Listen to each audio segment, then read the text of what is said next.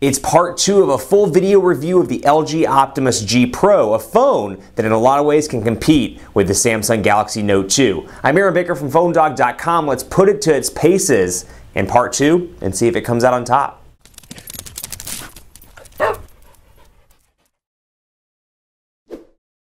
It's part 2 of the full video review of the LG Optimus G Pro. This is the international version, but it's coming very soon to AT&T, May 10th to be exact, for I think $199 if I recall. So a nice price point, and finally something that gives the Galaxy Note 2 a run for its money in the tablet space, or tablet phone space I should say. It's finally something there, although it's only available on AT&T. It's a carrier exclusive, so if you're looking for a tablet phone on T-Mobile or Verizon, you're going to still be relegated to the Galaxy Note 2. Not to say that it's a bad thing. I carried the Note 2 for a long time and happen to enjoy it quite a bit. But like this phone a lot because it brings the specifications up to par with some of the current hot devices, the Galaxy S4 and the HTC One, just to name a few. Before I get too far into part 2 of the review, I want to thank our partners at GSM Nation for hooking us up with this device. Thanks to them, go to gsmnation.com if you can and take a look if you want to see an unlocked device or take a look at their inventory. Maybe buy something for yourself or your family if you're into those unlocked devices. They've got a great selection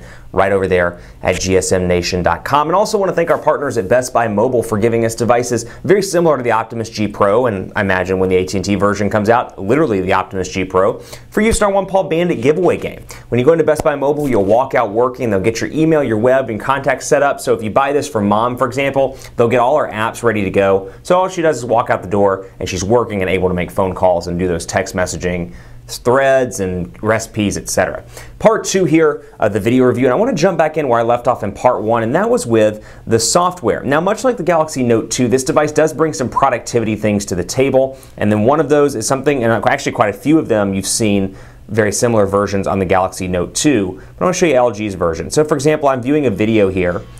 I can bring it out, as you see right here, and it's called Q-Slide Guide, or Q-Slide rather, and Q-Slide Guide is here. Move and resize, and then I've got improved multitasking, so I can multitask with the video, move it around, and resize it as I see fit. So not only can I move it, then I can click on it, and also make it larger if I want to, and make it up here, for example, and I can go home and continue to watch it, and it just plays right there in its own little bubble. Now I can resize that around if I see fit, and I've got a couple of different options down here as well. Boom, I can bring up the video page, and then when I'm done, I can get rid of it and I can make it transparent using that slider as well. Should point that out. Q slide, bam, and then I can make it transparent. Come back here. Come back here. Move it down a little bit. Click on it. And as you can see there, now it's more transparent on the screen. So a little bit harder to see, but if that's something you want to do, you can do that and have it playing in the background. Now this is a 1080p HD display, and much like the other 1080p devices we've reviewed, it's absolutely gorgeous. The colors pop. This background wallpaper that I have on this device is fantastic. Love the way that it looks, and it goes head to head against the HTC One, the Galaxy S4, and the Droid DNA, and all these other 1080p devices on the market. Really impressed with the overall performance here, how fast it is. The responsiveness on screen is great, and then the display is absolutely gorgeous as well. So no lag on this device. Continuing from what I was talking about in part 1, the Snapdragon 600 processor runs really well here. It's a quad-core 1.7 gigahertz CPU, and this thing has 2 gigs of RAM and a 3,140 milliamp hour battery as well, which we'll talk about in just a second. Really impressed with the battery size. Love my Note 2's 3,100 milliamp hour battery. When I was working with it as extendedly as a long-term device, extendedly is not even a word. Extended as a long-term device, I should say. It's all right. I make up words in videos. It happens. And then my bad jokes just continue along, friends. Continue along. And so here it is. Again, very fast all around. So the display looks good. What my point that I was trying to get at when I was saying that, videos look great all around, and so do pictures. Everything looks good. Speaking of, it's got a 13 megapixel camera here that I'll jump into in just a second. But those productivity features like that, and then of course, Q Memo, which you can use as much as you want to, and you can take screenshots and send those off to your friends via the share function up here or via the save function. You save it in your notebook for later, and it's quick and easy to use. And that's the shortcut button over here. Now you can change what the shortcut button does as well. So in addition to the Q Slide apps, you got videos, TV, internet, memo, and then Q Voice. So we'll go into internet, for example. And you can multitask with the internet as well. So a lot of different options to multitask here. It's a little bit of a different functionality than the Galaxy Note 2, just in the fact that the Q-Slide apps are up here. Bring out calculator if I want to, and I can kind of move these around in the display and customize the size, make it a little bit smaller, make it a little bit larger. So I've got the ability to multitask, but it's a little bit different than the multitasking bar over on the Galaxy Note 2, just comparing apples to apples here with customization and with multitasking. So got my multitasking bar, as you can see right here, a little bit different from the overall functionality, and you should be able to maximize, if it's an application that works correctly, you should be able to maximize the screen real estate here and kind of get one on top and kind of one on bottom. But otherwise, kind of prefer the Note 2's look and feel just because you can easily resize within the actual display. So still pretty cool here. Nice to see a different implementation. Calendar, can bring it up. Oh, maximum number of windows is already open. Calendar, Shazam, got my calendar right there. And then within these, I can operate real time as I see fit. So I can load up phonedog.com, for example. phonedog.com, and speaking of, you're taking a look at the keyboard on the 5.5-inch display. It has a dedicated number row, and then of course a full QWERTY keyboard here with your settings from or on the device itself, rather. So I can do that. I can expand it out when I'm ready to use my full browser, and you can see portrait to landscape transitions are nice and fast. Now, like I said in part 1 and in part 2, this is intended to be a content creation device. So whether you're consuming all kinds of data or well, you're probably consuming data too, but consuming media, be it browsing the web, watching videos, this screen is intended for consumption. So browsing the web, watching all those YouTube videos, this is the kind of device you buy and you watch my videos on YouTube. How surreal would it be if you bought this and then watched the review on this? Cray cray, as the kids say. And as Aaron Baker says, cray cray. Or maybe it's just one cray. Anyway, pinch to zoom, very responsive. phonedog.com, and of course I can load up multiple browser windows, I should say, as I see fit, and see my Google Plus profile.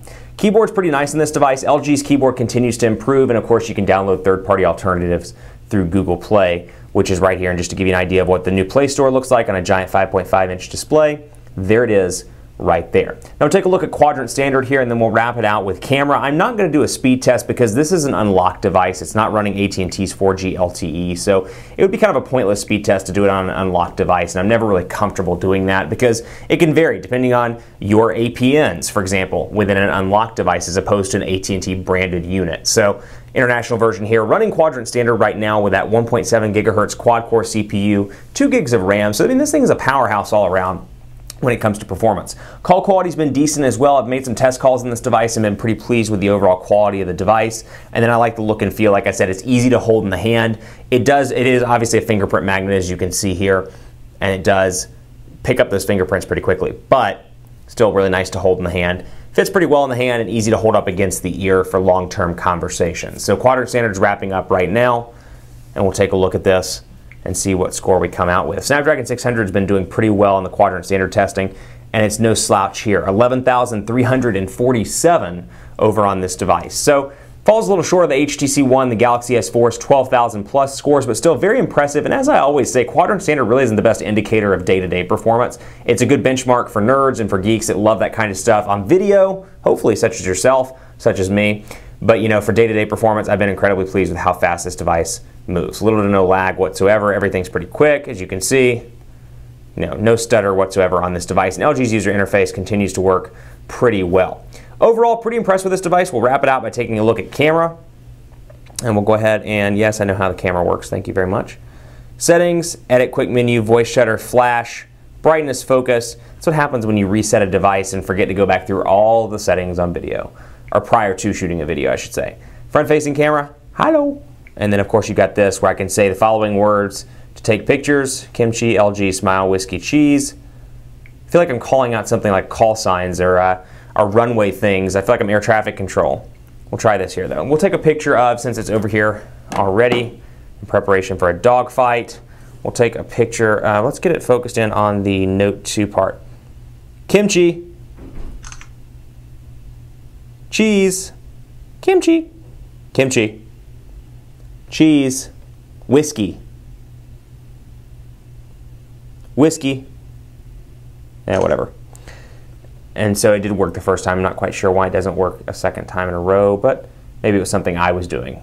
I'm not perfect by any stretch of the imagination when it comes to this stuff. Camera there, image quality looks pretty good. 13 megapixel shooter, pretty decent all around on this device. Galaxy Note 2 focuses in pretty well, and then of course you've got some settings here: HDR, panorama, VR panorama, burst shot, beauty shot, and then you got your dual camera as well. Look familiar? Galaxy S4 territory right here. So again, you think it's new, you think it's something that Samsung's pioneered, much like Apple. It's been around since at least Mobile World Congress. And so I'll take a picture of my happening unboxing pocket knife, and boom, I can take my pictures, and I can move that around as I see fit within the shot, as you saw in the camera right there. So I've got my dual shot, I'll go back to that, dual camera, and then I can tap it to move back and forth. Now, I can't customize the size of it, it looks like. What I can do is tap it and move it back and forth pretty easy, quickly and easily. So I'll go to dual camera again. And I've got beauty shot, I've got burst shot, which is one of my favorites.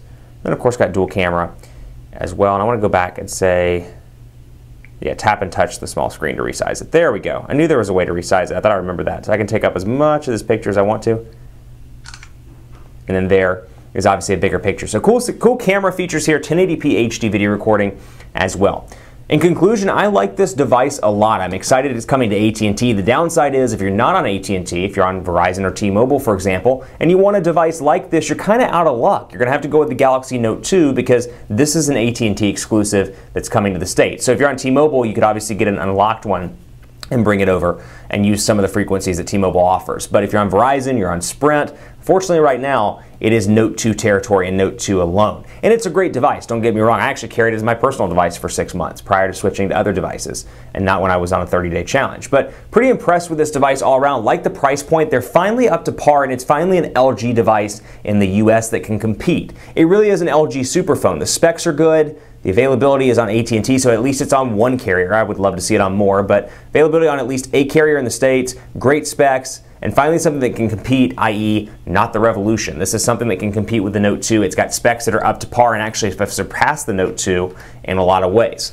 Keep it locked on PhoneDog.com for continuing coverage. I'm excited about this device. I think it'll be good for AT&T, good for people that want something but maybe don't like Samsung or don't care for that particular build quality or the way it looks, or you like the black color a little bit more than you do the gray color on Samsung's Galaxy Note 2. Whatever the case may be, the specs are good, the price point's good. I expect this to sell pretty well on AT&T. I'm on Twitter at PhoneDog_Aaron, Facebook, Facebook.com/HiAaronBaker, Google+, G+.to/PhoneDog. Thanks for watching. As always, we'll see you next time.